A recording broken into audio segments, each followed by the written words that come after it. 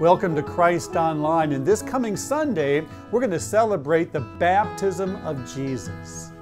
It's always a Sunday that reminds me of conversations I've had over the many years in which lifelong Lutherans have kind of had this lukewarm faith, and then as an adult, it has been ignited for whatever reason. And now they've come to faith.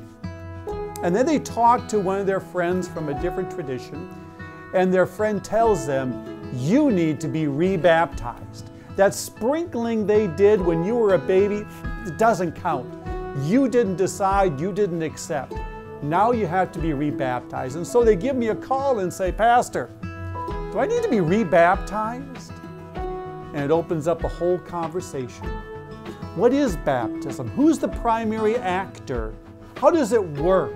Where did it come from? What does it mean today in my life? This coming Sunday, I want you to have a bowl of water as we talk about baptism, because in that bowl of water, we're going to be answering those hard questions about what is baptism and how exactly does it work. And there'll come a point in the service in which the answer to that question, do I have to be rebaptized, will become crystal clear. The answer is no. Because you have been sealed by the Holy Spirit and marked with the cross of Christ. How long? Forever. We'll see you on Sunday.